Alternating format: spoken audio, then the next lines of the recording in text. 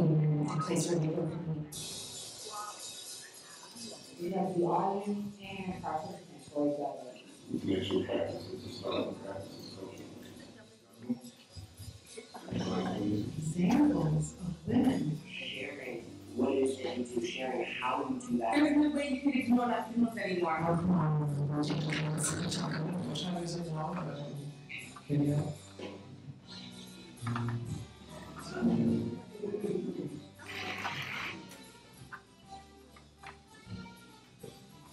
It's starting out about 50 people and about 50 things. A whole scene of phenomenal theater for everybody, yes, everybody. That's good for it to be done. That's the program.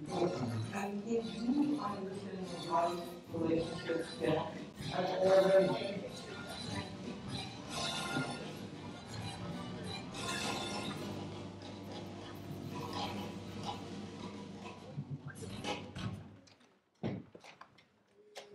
So welcome everybody to the Martin Segal Theater Center here at the Graduate Center CUNY, and thank you for waiting a couple of more minutes. Some people are late, also supporters from the National Black Theater who helped us. But I think we're now going to go and start. My name is Frank Henschker, I'm the director of the Martin Segal Theater Center, and together with Antje Oegel, who's my co-director of programs, Antje who's here, we prepared this, what we think will be an extraordinary evening celebrating the art and cultural life and spiritual forces of Yoruba. It's a fantastic project that was developed by the Royal Court and the Young Vic, and we have with us Elyse Dodgson, who is the mentor of the project. She coordinated all the 5 playwrights. She will tell a little bit more about the project. Just for you to know, she runs a program that is actually legendary in the world for over 25 years.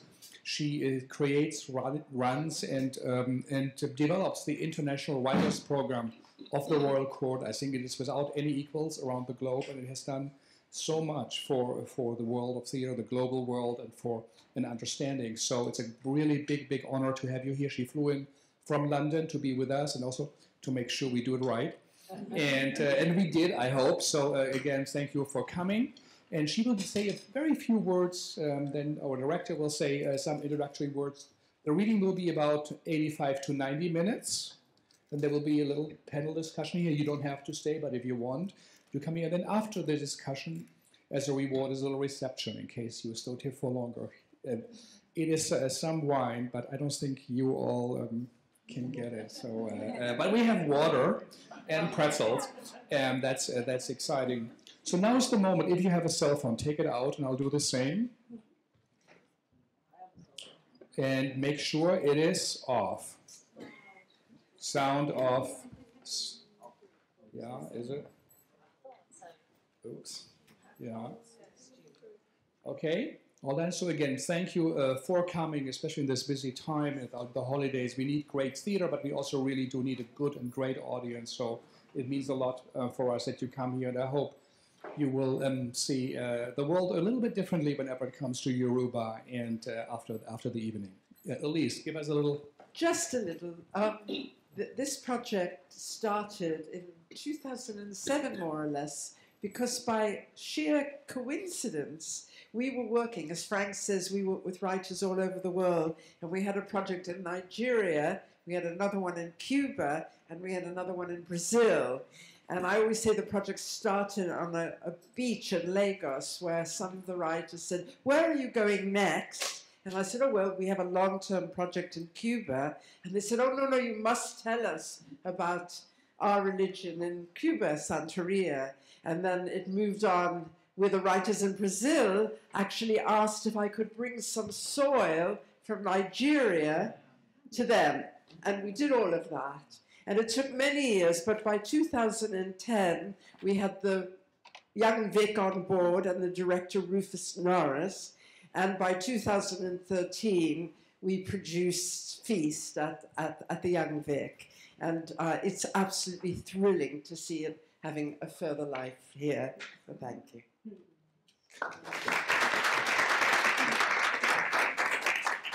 Hey everybody, how you guys doing? Great. Good. Thank you so much for being here. We have been working a little bit last night and most of today to present a little taste of this amazing play for you. So what you're going to see is a staged reading of this piece to bring to life a little bit of what the production was in London a couple years ago. There's music and projections and a little bit of dance and some amazing actors, but mostly I just wanted to say thank you for being here and enjoy Feast. Okay, Ori, Ori, Ori, Ori, Ori, the inner head. The entire Yoruba culture comes down to Ori. See, your inner head, who you really are, whether you know it or not. The whole of this universal belief system comes down to this concept, Ori. Your life's work is to know your Ori and live by it. Know you and be you and do you, whatever it is. Just do you.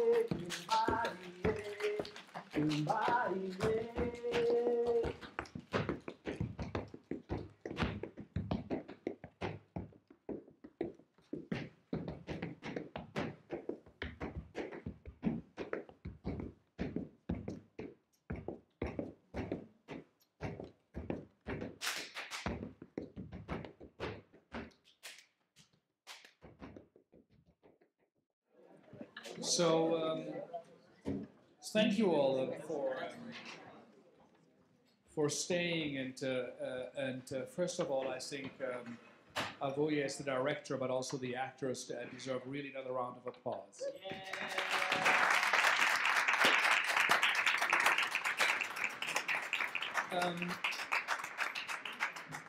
Maybe I ask Elyse first. What comes to your mind when you see the New York one-day rehearsal of a project you worked over for a year in the UK? Just amazing. And to see your responses is really just shows how this story works everywhere. Tell us a little bit more about the original idea. It's such an unusual a project. Tell us a little bit. You mentioned it, but how did it work, and with what countries, what playwrights? How do you coordinate the? Well, we had playwrights originally from the three countries that we'd been working on in this project: Nigeria, Cuba, and Brazil. But we decided to bring in the United States, and because there were so many great writers we could work with, and because we know that there's, this is really related. And of course, how could we do that and not bring in the UK as well? And there's a huge Yoruba culture there. So in the end, we knew we would go for 5 writers, but the original project had probably, between 15 and 20 writers from all of those countries coming over to London on 2 occasions. It should have been more, but we couldn't always afford it, and working together in this workshop with Rufus, Norris, and myself, and musicians. We had a Cuban choreographer, and we had Shola Akingbole who did the music, and Michael Henry, so from Britain. And over a period of time, we had to hone it down to the 5 writers. So Brazil was Marcus Barbosa, Cuba was Junior Aguilera, the UK was Gbolahan, and the US was Tanya Barfield, which is a shame because she's in LA, so she's not here. And I forgot one. Nigeria was Rotimi Babatunde. So in the end, those were the 5 writers. And of course, in weaving the stories, the actors and the director all, managed to put that together too. What did you discover in the process of developing the project that surprised you, that you I think almost the same thing that surprised me today, that there are just some forces working in this story that's sort of beyond any of us and that touches all of us. It very specifically touches the journey that was made and the cultures that have been so deeply affected and have had such an effect on other cultures. But I think anyone who sees this work really respects how much of this story is part of them. I saw that here. Yeah, so thank you. Rufus, by the way, now became the director of the National Theatre in London. So that is also quite... His god, his Orisha, is a Shosi who has one arrow but always gets a bullseye. So... That is amazing. How was, as the last question, how was the audience reaction in London? How long was the run? Tell us the space where it was done. It was at the Young Vic, beautiful theatre in the main house, and it was the audience was absolutely packed and full and lively and participating. You can imagine, there was lots of opportunity to participate. So it was absolutely joyful, as well as being a very deep and profound and tragic story as well. Thank you. Awoye, we asked you some time ago, but not too long ago, when to put your teeth into this apple of a play. What was your experience? It's been amazing. It's been such a whirlwind. I mean, for me, the thing I was so excited about is, I feel like we're in this moment in history where we get to kind of put pieces together that feel like they spent centuries getting torn apart.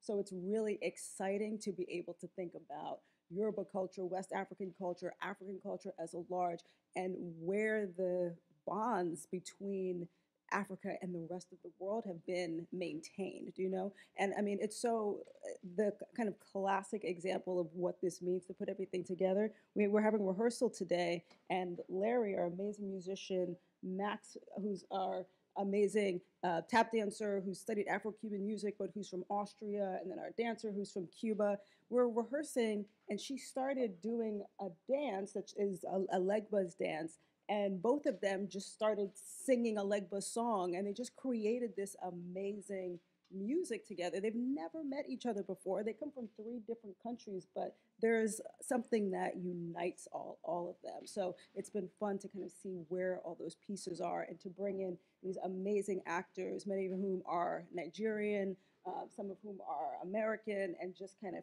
see what all those kind of connections and fusions are. So it's been fun. Yeah. And do you have a personal connection also to Yoruba, or how do you know? It's so interesting. I mean, for me, what's been great is I also get to learn. So my family's from Ghana, but it's so interesting because as I was talking to a Nigerian Yoruba scholar the other day, like my family, my name is from the Ewe tribe in Ghana, which kind of spreads from Ghana to Togo to Benin, which kind of sits on the border of where Yoruba is also. So there's like even just linguistically these kind of connections, even though it's not my particular culture or religion or anything like that. So for me, it's been also a great learning experience too. I mean, I think there's a lot of things within our larger continental African culture that we can all connect to, but learning about the different orishas and the gods and all these kinds of things that I've been learning for years, to be able to bring that all together now has been cool. Yeah. So very often what we see in New York is, in quotation marks, the well-made British play. There's a beginning and an end, and people sit around a table, and then they talk and things. This is so different in the structure. I mean, in a way, it's a collage, perhaps the great art form coming out of the 20th century. But how do you feel, does the work will theatrically and the dramaturgy of it, would audiences respond to this here? What is your... I feel like actually people can respond to it almost sometimes even more deeply when things are set up in vignettes than when they're set up in a narrative through line, just because the way that we talk and we think and we remember, the way that we have memory is not linear, you know what I mean? So it's really, I feel like all of these vignettes, it's about us capturing the spirit of each of those vignettes and letting those things live together. But I think that that kind of floaty nature of it, that feeling of, oh, this thing is present, but it's also ancient. Those two things are living with each other at the same time. So I feel like in a way it feels almost more natural than structuring everything linearly. It's like, it's just our being in a way. You know what I mean? Yeah, absolutely. I do. And I do like the archaeology of the project. It really feels like there was some digging over centuries and taking things out, and the temporality that actually perhaps life force are not linear. Like this one dies, and this, maybe it is a circle. Maybe things are connected. And there is no history of theater. It sort of was the Greek, and then there was a time nothing, and then the French and the Germans, and then Dada and this, and then project. Playwriting. Maybe there is something that connects us all on a level, and especially, of course, this project. So it really made me think of the ways how that's a temporality of the modernity or of a culture, and this archaeology could be brought on a stage in such a lively manner. And I thought it is quite inspiring to see, and also perhaps a model for projects about many other subjects, about many other cultures, because there could be the case made. This is what, if it works here, it could work for others. And perhaps it is a playwriting of a 21st century to go away from the one author and to collage material and still have a dramaturgy. Sade, thank you. Did you just discover that Western culture isn't the only form No, the of linear high form. art? No. Actually, we do a lot here. No. But what I just mean is that what you articulated beautifully is the drumbeat of indigenous cultures around the world. We have been expressing ourselves from an indigenous point of view that has been powerful and that has created, transcontinental languages and rituals and ways of understanding and being that have sustained this globe. And I think that it's brave and exciting that this piece is brought here, because what we can see is that and it's reflective of what's happening in the world right now, right? These kind of the coming down of walls, the coming down of colonial thinking, of linear thinking, ways to rethink our well-being and our holistic care of each other, comes from these non-linear kind of indigenous ritualistic cultures and languages that tip the kind of the mainstream art world on its head and creates possibilities for what can be, which is so exciting, and like now more than ever in this day and age, how exciting to have something where you can recontextualize something as traditional as the derivation of some of the institutions that brought this here with this wonderful folkloric stories that kind of are a quilt of indigenous culture. So what was your reaction to the story, watching it and seeing it? My reaction, that's an interesting question. I will just say this. National Black Theater was founded in 1968, so we kind of tackle a bit of that time period. And what we were committed to when my mother founded the theater was ritualistic theater. She didn't believe in the fourth wall. She didn't believe in art for art's sake, right? So she believed that our purpose for creating art was to create dialogue, to create healing within our communities, and you couldn't do that if you didn't tell your stories from your purview, from your POV. And that if Black folks in particular were going to find any liberation in a country that brought them here enslaved, we had to have a past that did not begin at our enslavement. And so that the natural connection would be to the continent. Now, the continent is huge, right? Why Yoruba? And so what I found to be about this piece in particular that was so interesting, what kept popping up for me, and Awoye, you did an amazing job, was that Yoruba culture was like the Underground Railroad, right?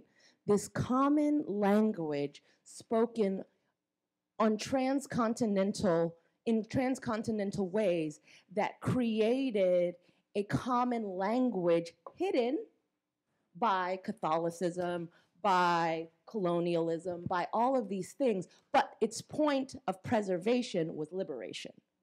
And we see that from the 1700s to today in this play. And so for me, that was remarkable to be able to kind of trace through narrative this journey of our liberation by any means necessary. The play did start in the 1700s. You came, I think, a couple of minutes late, but so it is truly, quite a remarkable way of storytelling. So would that be a play? Would you think that could be put on? What do you think? Would people come in New York? Did it have to be changed? Well, who could put this on, or is that something that is better suited for London? No, I mean, so that's the thing. We've been doing Yoruba plays since time immemorial, like since the beginning. If you come to the theater, all of our walls are created with art that tells the folklore of Yoruba. Who's the playwright who's in the blue and brown waters? Terrell. So he's doing he's doing Yoruba stories. So can it be done? Yes. Has it been done? Since for centuries. Now, who's the audience?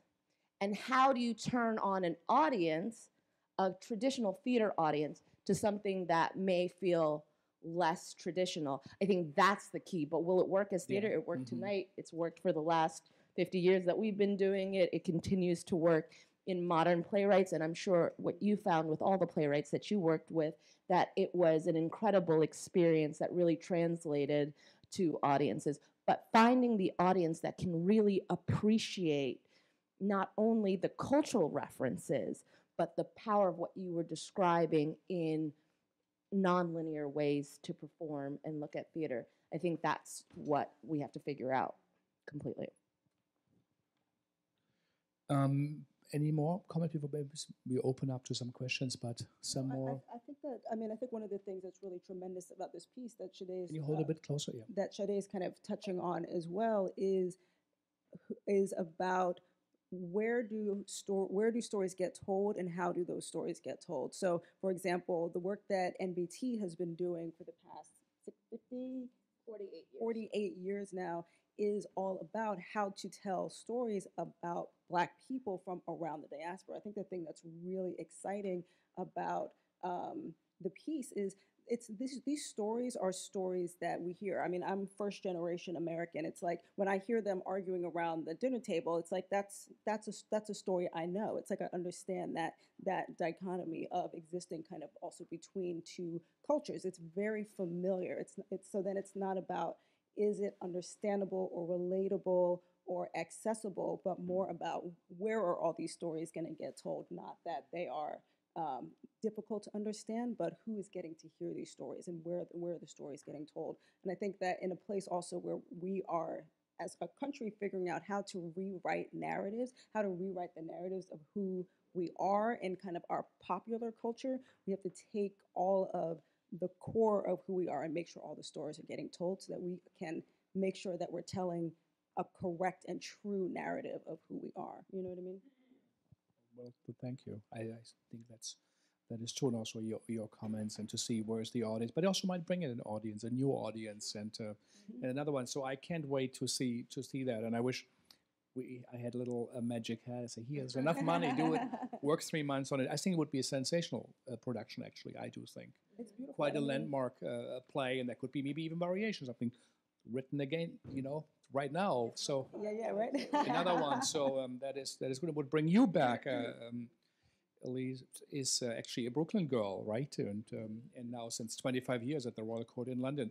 But maybe some comments or questions from the audience, some impressions. I think that would be very meaningful for Elyse and for the direction for you to hear some. It's a great project, but there is a little trap. I mean, it's too early to see if you are going to fall on the trap, but it's kind of like a view of the African identity from outside. So it's kind of like and kind of like a colonial view of African culture. So my question, the segue is, do you plan to do other projects, let's say East African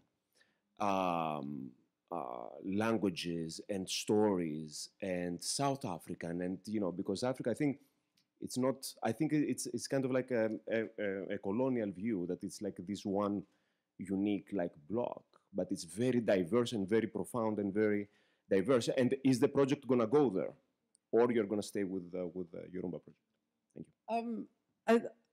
I think I just want to say that I call all of this work told from the inside, not from the outside, and that all of the writers were telling it from their own experience, which was mostly inside the culture. But yes, to answer your question, we work all over the world, and we've just had an incredible project in South Africa with 12 writers working in many different languages. And also, we actually started our work 25 years ago in Uganda in East Africa. So this isn't telling the story of Africa. It's telling a very specific story, but we always say the more specific, the more universal it becomes. I'm just curious why you thought it was not in any kind of, what felt colonial about it? I mean, I don't know about the project, but I didn't know if there were more languages. Like, oh, that they were speaking English. Is that no, what you mean? no. The like speaking Yoruba and then making the connections, like the Nigerian connections, let's say with Brazil and Cuba, while why Nigeria? It could be like other places. Well, that's the seat of the Yoruba is in Nigeria. So you can go to Oshogbo, to the bush, go to the Oshun groves. I mean, it is the seat of Yoruba culture worldwide is in Nigeria. And it has roots and diasporic reaches out throughout the continent and throughout Brazil, Cuba, America, Nice. But but maybe let's go with you had 1 and then 2 and then 3. Then 4, maybe, yes. So, thank you. So that was definitely a provocative question. I'm tempted to answer that, but I think that more people have things to say. I want to say, that I really enjoyed the play. So, I think everybody who was involved in it. I'm a graduate student here in urban education, and I'm particularly interested in linguistics. So I saw myself reflected throughout it. I'm also an initiated priestess in Haitian Voodoo.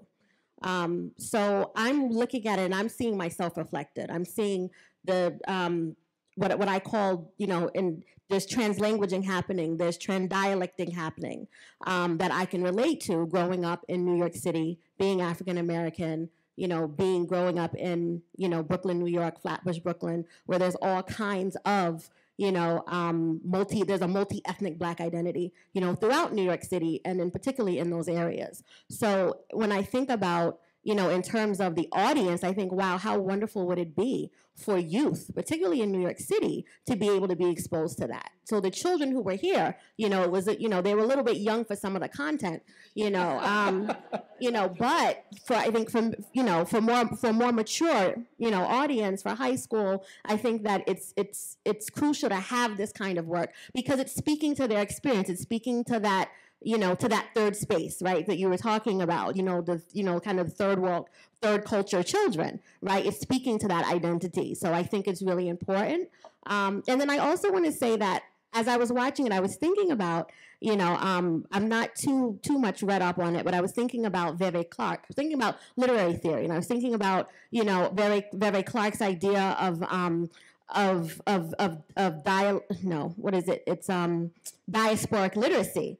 Right, so it's something that I'm really interested in. This idea that that you're interpreting that there's certain certain forms, right, certain folklore forms, certain forms of expression that that it's critical. You have to have this kind of diasporic perspective in order to translate it, in order to understand it.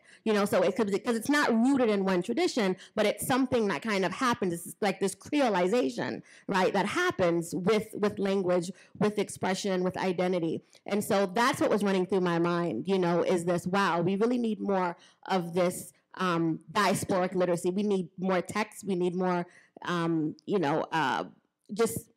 forms of literary expression that reflects that, because so many children, I grew up in the 80s, and forget about it now. These children who are growing up now, it's even more so. So I think that a play like this is something that more accurately reflects their lived experiences. So I think that that it'll really take off in other, really throughout, wherever you have Black people, it's going to take off, and then I think other people will be able to connect to it too. But I'm particularly interested in the children. Thank you. Yeah, thank you. What was number 2? Was there? Yes. Thank you.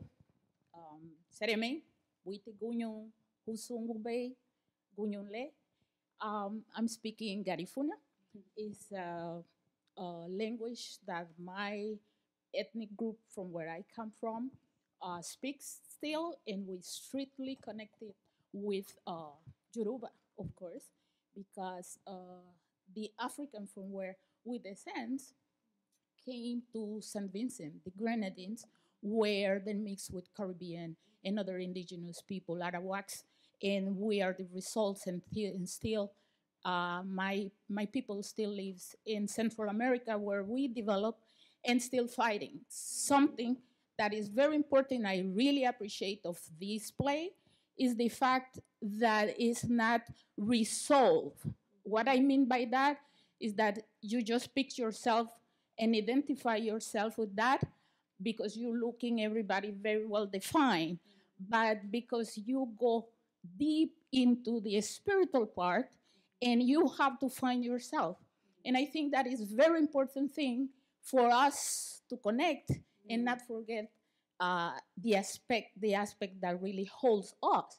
Sade, that's your name. You mentioned something that really strikes me very much, is that you said that in order to identify yourself, we have to go to all the aspects of the Yoruba tradition, the religion aspect, and I find that in us, and it's important in order to be strong in this actual time in 21st century, we need to connect and to connect with our identity. And that force, also I saw it in the representation of different deities, is that we as a woman, we represent that. And we need to connect with that. Thank you. Hi, I'm of course an academic and an Africanist, and my work is exactly this. I begin in Yoruba land and I go all over, and I spend my summers between Nigeria, Brazil, Cuba, and the South. And I'm writing, my next book is actually on dramaturgy and on literature and the connections in all of these using the Yoruba paradigms. So I'm very interested in finding out if there's a text, written text that I could use, because I already have the paper in my head that I'm going to write. There is a text, yes. Yeah, and yes. where I can get it. And also, I would love to speak to you more, because I work with an Afro-Brazilian theater group in Brazil, Bando de Teatro Oldum.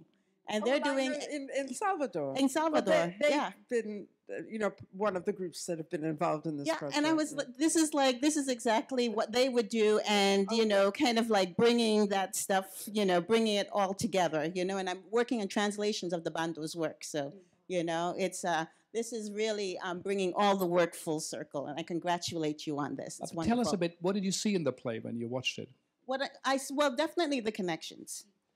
And the way that the deities are expressed all across the, in the different realms. And even the fact that at the very end you brought in Shango.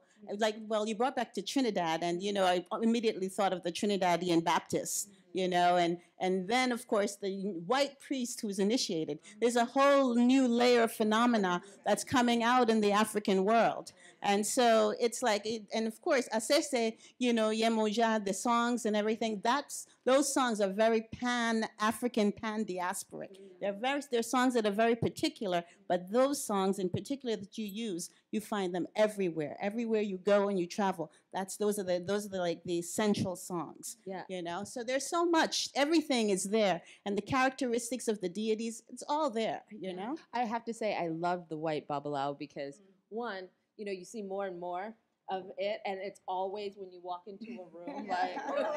But then when you think about it too, like, so my head is Yemaya, and one of the places that I was raised was in the Oshun Groves in Oshogbo, and if you've ever been, it's a UNESCO sacred site, and it's all carved with new sacred artwork, and the mother of the grove is a German woman, Susan Wenger, who passed away a few years ago, but she was a Oshun priestess, and the artwork that has come out of Nigeria for the last however long, she was really the foremother of protecting and making sure that that work got into the world and preserved. And so I love that, even that bridge, too. Well, really quick. Well, I'm working basically like in this genre as well, but I'm just starting into it. But from a dance perspective, yes. And I'm going to do a project this coming like spring. So it was like, that's why I came out to see it. So I really appreciate this is going on, and I would love like the text as well. But first I want to say that this particular format of nonlinear storytelling kept me present. So it was very, like what she said, that the children can really relate to it because it keeps you so present, you don't have to think about the past. And you're thinking about the past, you're thinking about your present, you're thinking about your future. And that nonlinear thinking actually like affords us that and like lets us be able to create from this moment because it keeps us right here in the moment, like while it's happening, as opposed to thinking like things are happening in this timeline, but things are happening and right now. So that was really appreciated. But I have a very specific question. It deals with the like toward the end, the last text when the white Babalao came, right? And when he spoke at the end. So I was thinking, okay, I would love to know, like have a translation for what he was saying to him. So that was the only part where I was like, okay, I was just very curious. Like I got the point, but then I also wanted to know, like what was being said. Think about it like opera. Half the time you don't know what they're saying, but you can feel it, you know? And I think it's powerful that the Yoruba language was being spoken. One of the plays that we developed through our playwright residency was in Ibibio. 30% of it was in Ibibio. So the opening scene is two Nigerian women at JFK Airport speaking their native language. And the playwright, who's a Ghanaian, Nigerian, first-generation Nigerian, she made sure that 30% was done in Ibibio because, and this is what I thought you were getting at, was Africa is not a country, it's a continent. And the tongue of our people is varied, and we never get to hear our tongue, right? We hear English, we hear French, we hear all of the derivations of the colonial, of the people that colonized the continent. But to have that moment where you actually get to hear Yoruba, you don't know what it is, but you can feel it. And that's what, and it happens all the time. Opera, it's perfect. It's all in Italian. What the hell are they saying? I don't know, but I love it, and I'm a subscription holder. So. And, you know, I think it's just going off of that too, and like all these different things that we're saying about connectivity between places. It's that, you know, like one of the really interesting things in the script, the way that the language is written out to guide the actors is phonetically, so they can hear it. But the Yoruba language is a tonal language, and so when we think about the way language is spoken, and then a language that gets stripped away, but then gets pushed into other things like music, right? So suddenly there's like a new vocabulary, like the music has taken over the vocabulary of the voice, and that's something that has pulsed through time, right? So that even someone as a tap dancer, the evolution of that form of dance is all connected to those rhythms. So the things that he's speaking are the rhythms that we feel inside of us. It's our pulse. It's like the way we understand breath and who we are. So even without the words, I think that was the intent probably of having him speak, and it wasn't projected. Exactly. And the sense that this person, there's a truth to him that is connecting to the truth of the father. You know what I mean? Yeah. I should just add that, of course, the play was written partly in the Spanish and Brazilian Portuguese, and that bit was translated. But so there were many languages involved in the play. Yeah, I was just going to echo what they both talked about in terms of, for me, the flashpoint was the white babalawo. I was in Cuba yesterday, and I went to a Rumba ceremony, and half of the dancers were white. And I walked in, and I was really shocked, but it was momentary because it was so, everything just gelled. It was like I saw that for a minute. And afterwards, I did ask one of the performers. I said, "Oh, how did you come to do it?" And he said, "Oh, a British guy too." And he said, "Oh, I just took 1,000,001 classes. That's all, you know." But it was with so much ease and just a communication between, you know, all of it. And it was really impressive for me, and I really actually liked that about the ceremony, that they were really, that the language of the dances and the culture and was sort of transcended all of that, right? Which you don't see here as much, which is, I think was beautiful for me. And seeing it there, just sort of, again, with the white guy, just sort of brought it alive. And not to say that sometimes that is problematic, right? Like it's not, and what was great about that scene was everybody had a different reaction, you know? And ultimately, the blessing was recognized by the elder, and that's what really mattered. But that dynamic can be troublesome. It's not all gravy. I just wanted to add that many of the people I've talked to over the years, one of the things they talk about is how Africa is colonizing everybody, and how, in fact, the powers are being inverted through the spiritual paradigm.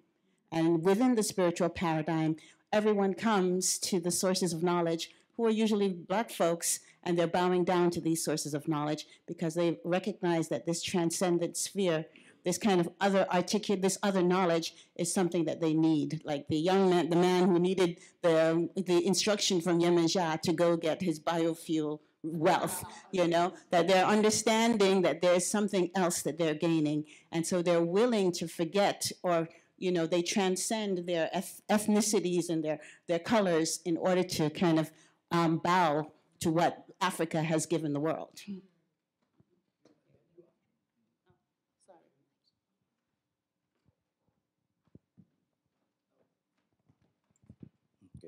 Okay, thank you. Actually, I'm a Yoruba person, so I grew up in Nigeria. So I really enjoy the play. So I like the culture and the tradition that it portrays, and then the links between the Orishas, the Yemoja, the Oshun. And I think one thing that, that was missing, like we didn't see, Ogun, which is a very important Orisha in Yoruba land, as one of the, characters there. And also towards the end, I think instead of Babalawo, you know, revealing something, or, it should have been Orunmila. So because he's the grand priest. So, and I think another scene maybe in the play, like Kola Nut also play important role in Yoruba land, and I think maybe that one could have also set certain stage. Maybe when you are talking about Ori, for example, so Kola Nut will have been an important symbol that can be used. So in that regard. So I really enjoy it. I think it's really good. But so many difficult choices to make because there were, but I agree that Ogun is a very important deity to. But I think that there's also something to be said for breaking from tradition, because you're right, you're absolutely right. And I think that's that when you start to link the tradition with theater, and especially, I don't know the playwrights, but a lot of first generation have one step removed from the tradition. So they may not throw kola nut, but they understand who's the Orisha for their head. And I think it's important to start telling also first generation stories of how their culture got translated through that third experience. So you're absolutely correct about the symbols and the way the tradition is traditionally practiced. I also want to add that there's something very exciting about the modernity of the transatlantic translation of tradition. And of course, to focus on the women. I mean, that was a decision that all the writers made, that they would choose the strongest female deities.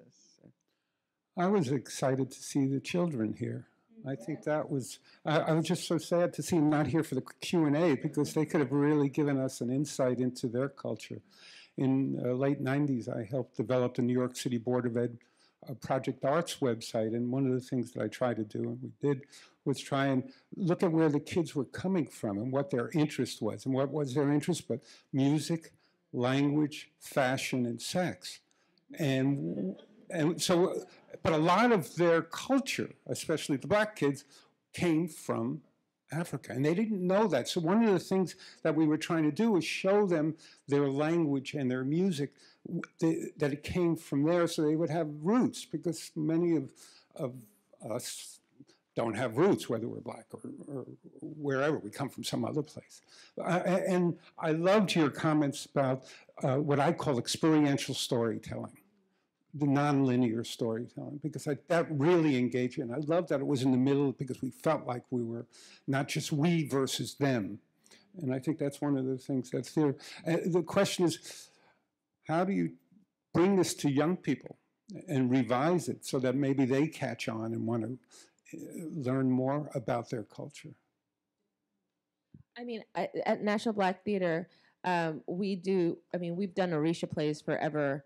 I think the folklore of Orisha plays and indigenous cultural plays just lends itself to young people. But our founder, my mother, Dr. Barbara Ann Tier, the point of putting on these kinds of productions were our first ensemble, like our opening company, were all teenagers. I mean, now they run the show and they're elders, but it started out to give youth an identity in this country that gave them roots past their enslavement. I would like. Oh, sorry. Frank, I can just add really quickly too. I think that I think the really interesting thing about a piece like this is because it's something that we don't see very often. I think we're tempted to frame it as something outside of ourselves when it's not. When it's something that's very integral to who we are on every level. So in terms of I think bringing young people in, bringing all audiences in, it's about just making the connection of who we are fundamentally as people, rather than, I always think this about Shakespeare. People say, oh, they feel like it's something outside of themselves. It's not outside of you. It's talking about something very essential to human nature. And I feel like that's the thing that this play captures too. It's like, what is what's the way that we're all connected? Not that we have to reach outside of ourselves to access something. How does it affect us at our core? I would like to also, sorry, but one of our actors, how did it, maybe come a bit closer here, and Yu Chen can give you a mic, but how did it feel to be asked to be in the play? What did you expect, and what came out of it? And so what was your experience? Actually, I'm going to try not to cry. So, it was very emotional for me and surprising, because I have been in Washington State actually doing a teaching artist residency out there, and I have a 2-month gap, so I came to New York And then I think the day after I landed, I got an email from Awoye, like, would you like to be in this reading? I got your contact from Chinyere Anyanwu, who is a really phenomenal casting director who really does a great job of staying in touch with actors of African descent, usually first generation African American. And it's been emotional for me because, first of all, I'm sitting in this room and I think for the first time in my life, I'm realizing that, well, I'm Yoruba and I'm first generation Nigerian American. And growing up, I grew up in New York City and I would meet people who were first generation Caribbean American, first generation Puerto Rican American, first generation Dominican American. And I always felt some sort of tie to them, but I never knew exactly what it was. And now I'm 30, I'm gonna turn 31 on Wednesday. And just being back in New York and specifically being in this room, I'm seeing people who are from St. Vincent, and I see the Yoruba in them, Haiti, and I see the Yoruba in them, and Trinidad, and I see the Yoruba in them, and it's like, whoa, Yoruba is, most people, there's a lot of people who are Yoruba, you know, it's not just Nigeria anymore. So now I feel like, okay, I've got these cousins across the world, and that's why all these years they've been somewhat speaking to me spiritually. It's also emotional for me because when I finished reading the script, I was reminded of a romantic relationship that I was in. It was my first relationship, and it was with a man who was Igbo American, and he was a little bit older than me, and he practiced capoeira. And so he would tell me these things about Ifa, and I didn't know anything about Ifa. My parents raised me Christian. My father was Muslim. There are a lot of Muslims in Nigeria, and usually people who go down that path choose to, well, I can't even say it's a choice because of the type of schools they go to. They're not encouraged to embrace Ifa. They basically have to cut it off. And they still are Nigerian and they're proud, but the religious aspect is cut off. So being in that relationship, it made me open my eyes and sort of reconnect with Yoruba heritage. And so this play reminded me of that reconnection and how important it is for me to hold on to that. Especially now that I'm coming into a time in my life where I'm thinking about family and what am I going to pass down to my children? Are they going to be watered down? Or because I know I'm already watered down and I don't want them to water down anymore. So it's been very crucial for me, not just as an artist, but personally, to be a part of this reading. And I really do hope that it becomes a production here in the U.S. Mm-hmm. Thank you so much. Thank you. Well,